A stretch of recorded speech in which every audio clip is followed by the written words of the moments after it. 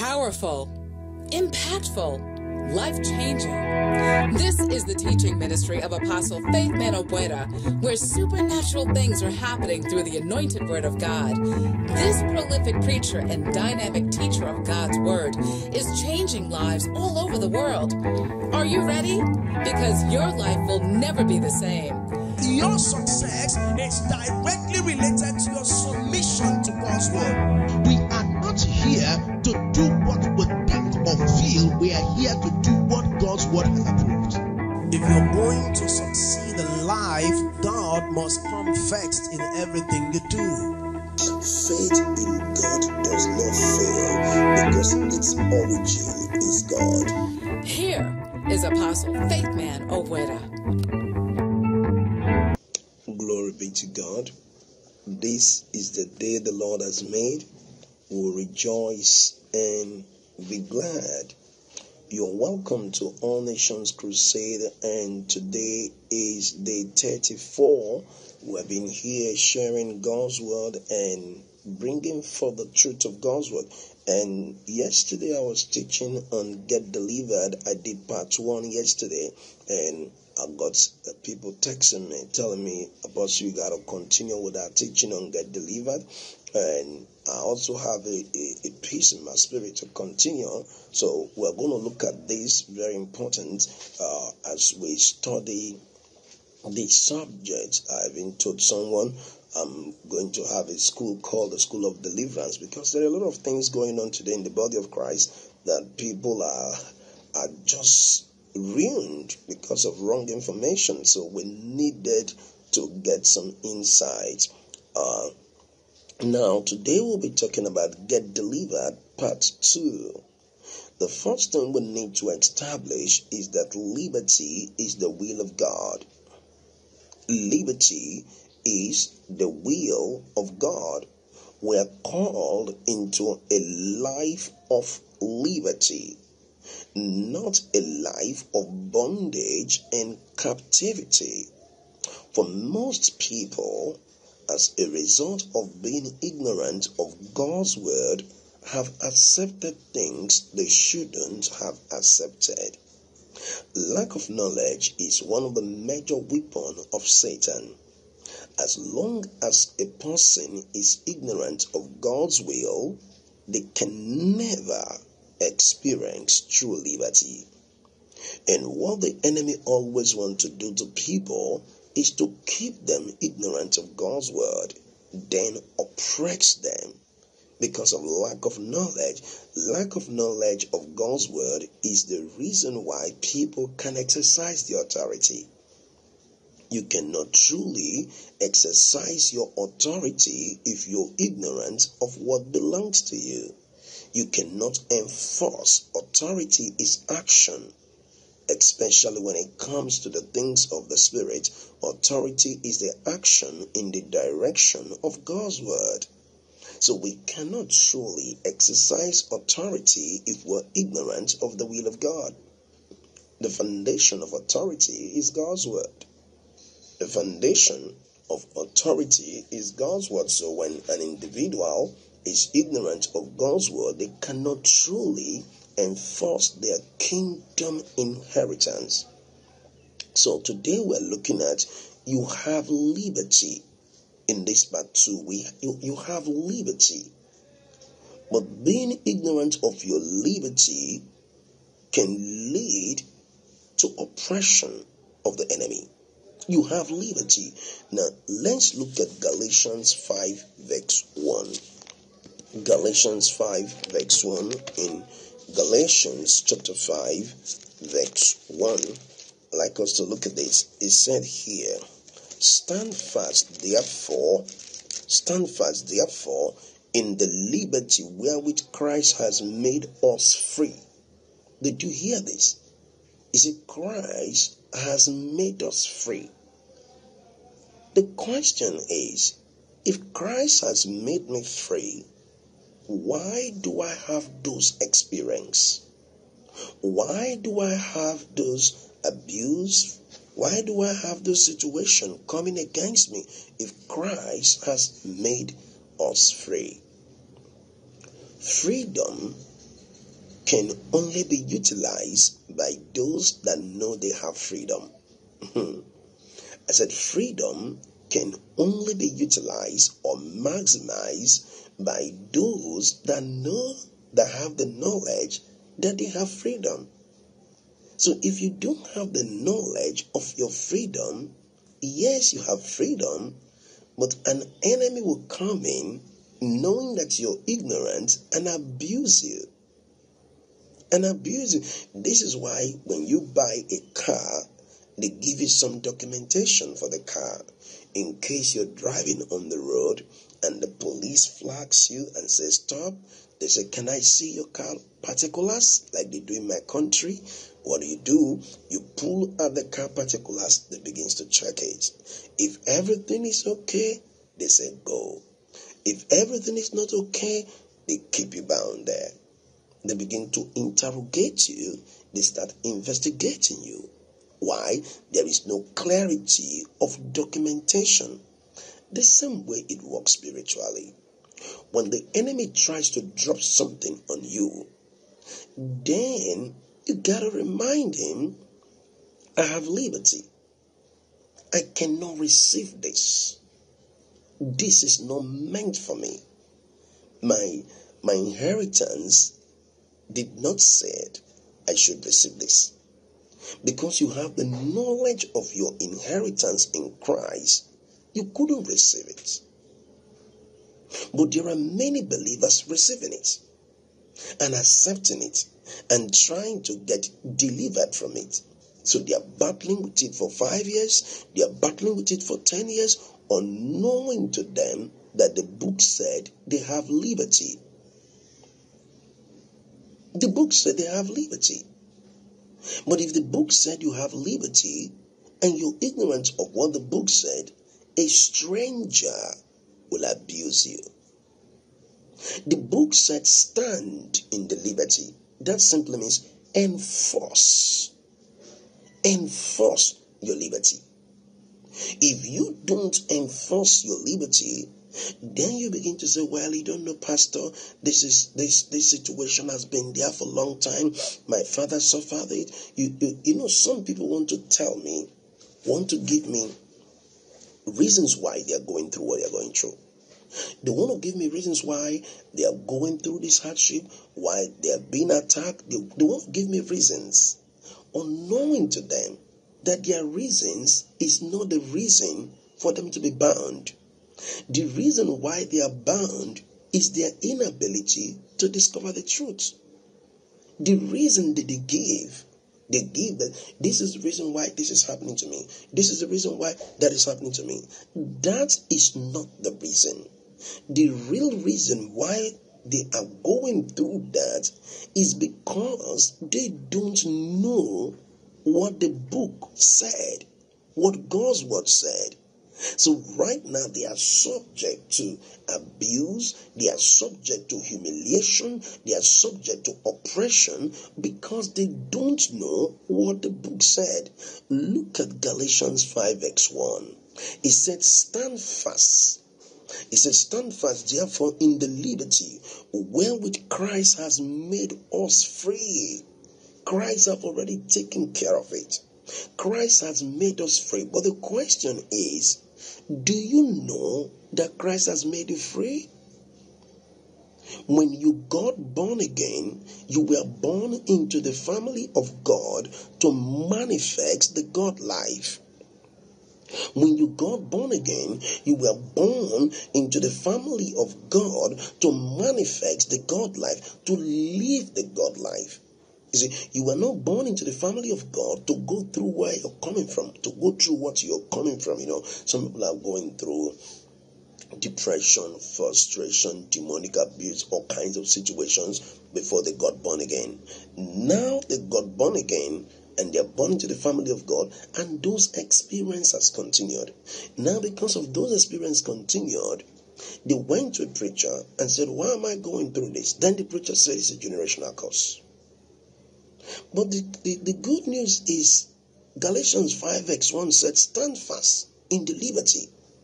What the preacher was supposed to teach her or teach him was to stand fast in his liberty. He is not taking advantage of his liberty in Christ. Then the enemy begin to encroach.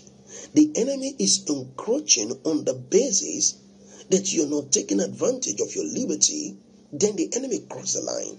When the enemy crossed the line, you never rebuked the enemy. When the enemy crossed the line, you never said anything. When the enemy crossed the line, you started accepting it. And the more you accept it, the more the enemy brings it. The one thing about the devil, whatever you accept, he multiplies. Especially when you accept the wrong things that he's sending your way. So the more he sends it, you accept it, he multiplies it. He accepts it, he multiplies it. So he's looking at for the day you will come to the knowledge that you have authority over him. But the way he comes to people, he appears to them to let them know that you don't have authority over me. I am the devil. I am so powerful. You can never have authority over me. So he talks to them that way. He begins to convince them. Do you think you can be free? You can never be free from me. I am your father. The devil begin to tell them. The demon begin to say that. I am your father. You can never go free. I will be with you. Nobody can deliver you. You are going to be here. The more he says that to them, the spirit of fear lays hold of them. Based on that spirit of fear, they shrink in and begin to accept everything the enemy is telling them. If you tell them to go and commit suicide, they go commit suicide. If you tell them to take a gun and go and shoot someone, they take a gun. So whatever he tells them, because he has taken over them, because they never stood fast in their liberty. If you don't know how to exercise your authority in Christ, you'll be bound. You see, what happens is in the body of Christ was that a lot of people, like one of my spiritual daughters was saying today, that some people say they have the ministry of deliverance only to teach the people to become codependent on them. So the people keep coming, always depending on them for prayer. Well, I want to be delivered. So they have an appointment for them. This week they will come, next week they will come. It now becomes a regular checkup. That is what you see in most places in the body of Christ. So you see people always on the line trying to be delivered. For the past 5 years, she has been attending that deliverance program, so she has not been delivered. So they keep giving her promise that the demon is so strong. We need to fast more. We need to do this more. You need to do that more. So they are always trying to be free, but they never get free because that is not the method of getting free. The more they do those things, they enrich the preachers. They keep giving. They keep trying to believe that one day they'll be free. So he keep giving them the hope you're going to be free one day. This demon is a special demon. This demon have this price. This demon is like this. So they begin to make the people live in slavery. The reason why things like that are done is because most of the people don't know the word of God. Most of the people are ignorant of what the scripture teaches about their liberty in Christ. Most of the people don't walk in the revelation of who they are in Christ. As a result of that, what we are seeing is believers being bound, believers looking for liberty, believers looking for, when will I be free? When will I be free? So what do you do about it? The first thing to establish is that I have liberty. This is the first thing you need to tell yourself. If you're bound by anything, if you're going through anything, the first thing you need to establish is the liberty mindset in Christ. I have liberty. Galatians 5 verse 1 said, stand fast in the liberty. Therefore, it says, stand fast, therefore, in the liberty wherewith Christ has made us free. It says, stand first in the liberty. So I have to stand in the liberty. How do I stand in the liberty? I stand in my liberty by faith. By faith, I stand in my liberty. By faith, I receive my liberty. By faith, I believe in my liberty. By faith, I enforce my liberty. When I believe in my liberty, it will lead to the transformation of the mind. Now, because most of the problem you have was in your mind. Most of the way you think, you reason and believe was issues that took place in your mind. So the mind has to go for reprogramming. It's one thing to cast a demon from someone. If their mind is not renewed with God's word, the demon will come back and become stronger than them. This is what most people don't know. When you cast that demon from a person, the demon is seeking for a dry place, but he's going to come back to check if the place is empty, and then the demon will come in. So this is why you need to renew your mind with God's word and be able to resist. That is why the Bible said, resist the devil. The Bible said, give no place to the devil. The Bible said, cast out the devil. If you watch the words used, resist the devil, cast out the devil, resist the devil, give no place to the devil. We need to walk in the knowledge of God's word to be able to operate in our dominion. We cannot truly operate in our dominion when we're ignorant of the revelation of who we are in Christ. The revelation of who we are in Christ is the revelation of liberty, is the revelation of authority, is the revelation of power, is the revelation that you are in charge and you can decide what happened to your life. So in Galatians 5 verse 1 it says, stand fast. So who is to stand fast? I am the one to stand fast. And how do I stand fast? I stand fast by the word. I stand fast with God's word. Colossians 3 verse 16. He said, let the word of God dwell in you richly, in all wisdom and spiritual understanding. Let the word of God dwell in you richly. Now, a lot of people seeking for deliverance don't have time for God's word. They forget the word of God. They abandon God's word, not knowing that the true deliverance will come through the word of God. In Psalm 107 verse 20, Psalm 107 verse 20, he said, he sent forth his word healed them and delivered them from their destruction. It is the word of God that heals.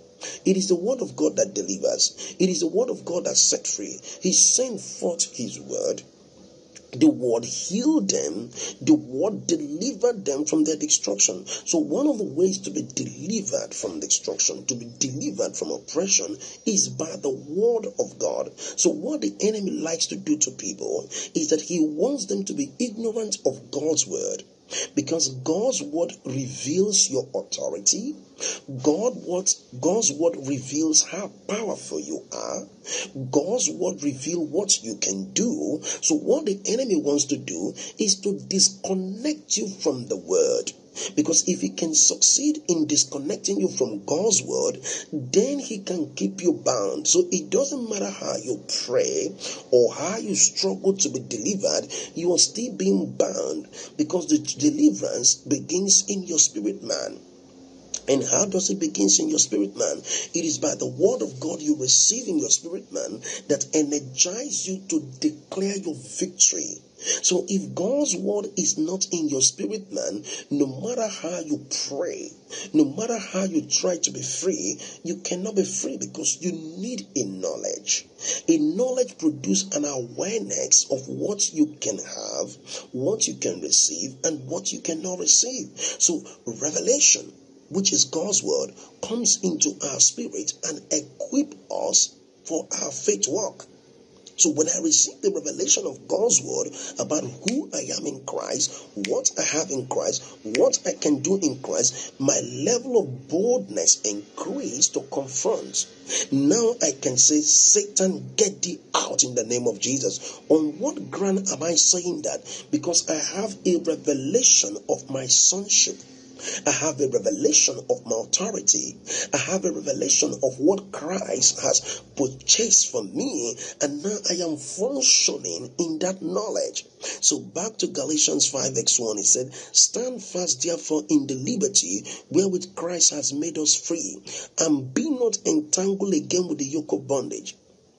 This is so powerful. It says, stand fast in the liberty. So we have liberty. I have to stand fast in my liberty. And he told me, don't entangle again with the yoke of bondage. What is the yoke of bondage? What is the yoke of bondage? The yoke of bondage can be likened to being ignorant of God's word The yoke of bondage can be likened to be sin. The yoke of bondage can be a lifestyle that is not based on God's word, that can open the door for this enemy to come back into our life. He said, don't entangle yourself again with sin, with ungodliness, with a lifestyle that is not based on God's word. Some people are in the church serving God, and at the same time their one leg is in the wall, behaving like unbelievers. Such people are at the mercy of the devil. This is why you have to be born again. Being born again is the first step to being free. Being born again is the first step to being free. The second step is to renew your mind with God's word, to know what God's word teach about who you are in Christ. The third step is to use your faith to stand your ground against anything that want to stand against you. This is how it works. Get delivered. Part 2, he said, stand fast therefore in the liberty wherewith Christ has made us free. So Christ has made us free. Christ has made you free from every form of wickedness, oppression. Where the Bible said in John chapter 1, verse 12, he said, as many that believe him, to them he gave the power to become the sons of God. As many that believe him, to them he gave the power to become the sons of God. We are born into the family of God as the sons of God to manifest the power of God. When I look at some people and they want to take liberty, they want to enjoy liberty, but ignorance has held them bound. And the strength of the enemy is in the area where you're ignorant of God's word. Can I say this to you? We have liberty. Let me show you something in Colossians 1 verse 12. Colossians 1 verse 12, it said something. It said, giving thanks unto the Father. Colossians 1 verse 12, it said, giving thanks unto the Father, which has made us meet to be partakers of the inheritance of the saints in light. Verse 13 said, Colossians 1:13, it said, who has delivered us? Who has delivered us? Can you believe that scripture?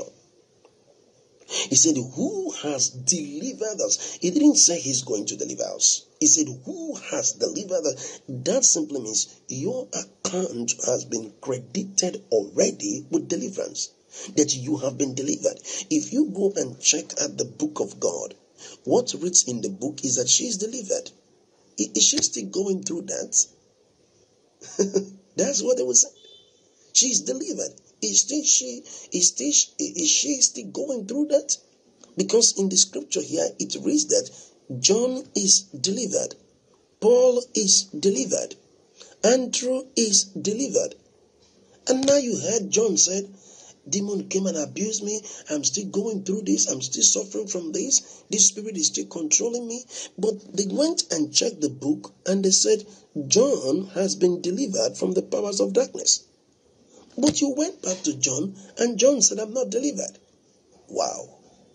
That is the experience that many people are having. The book said delivered. They said bound. The book said free. They said they are not free. You know why? Because they have not been taught how to live by the book, which is the word of God.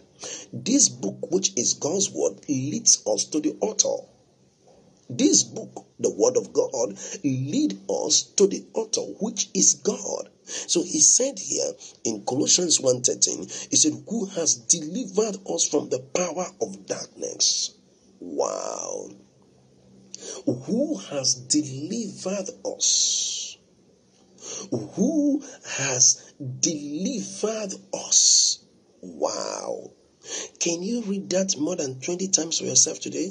Who has delivered me? I am delivered. I am not bound. I am delivered. I am set free. I am free.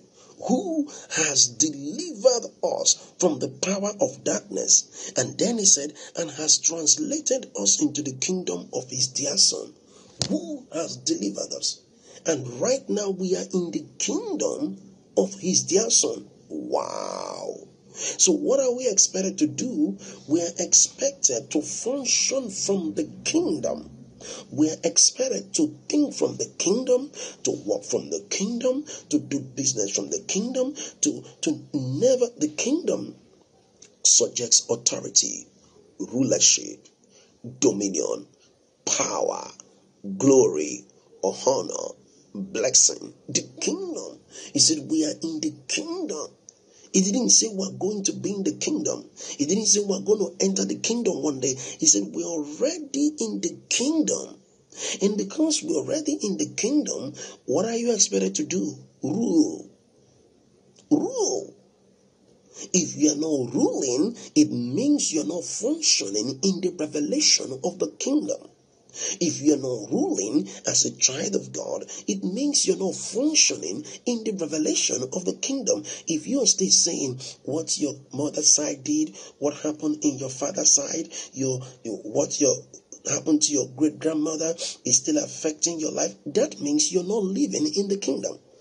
If you're living in the kingdom, it means you're ignorant of your rulership in the kingdom. Because the kingdom people don't consult what happened to their fathers, to their mothers. No, because they are the seed of Abraham. They are of Christ. So now they are born into the kingdom of God. And what they expected to do is to rule. Is to be in charge, is to enforce their dominion. And how do you enforce your dominion? Is when you walk according to the word of God. When you begin to function from the knowledge of his will.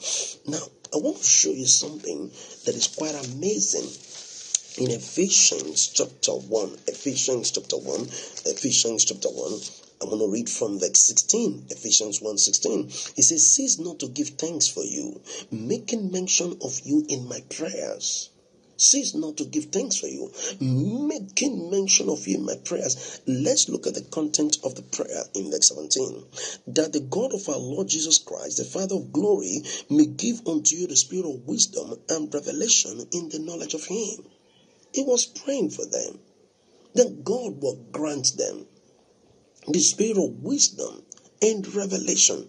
Is because of lack of spirit of wisdom and revelation in the lives of so many believers today. That is the reason why you see them being oppressed, you see them being humiliated, you see them living a life that is not based on God's word, because they don't have this. Verse 18 said, the eyes of your understanding being enlightened. And because their eyes of understanding is not being enlightened, what they do, they begin to pray prayers like this: whatever that is coming from my mother's side will never get me. Whatever that is coming from my father's side will never get me. I used to tell people that prayer came from Africa. That prayer started from Africa. It started from Africa, especially from some churches in Nigeria.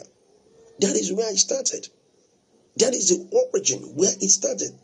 And it has spread like a wildfire all over the world. So you see Christians today, they are praying, whatever that is coming from my mother's side, whatever that is coming from my father's side. It was as a result of what most Africans went through. So they begin to pray that way, thinking it was scriptural.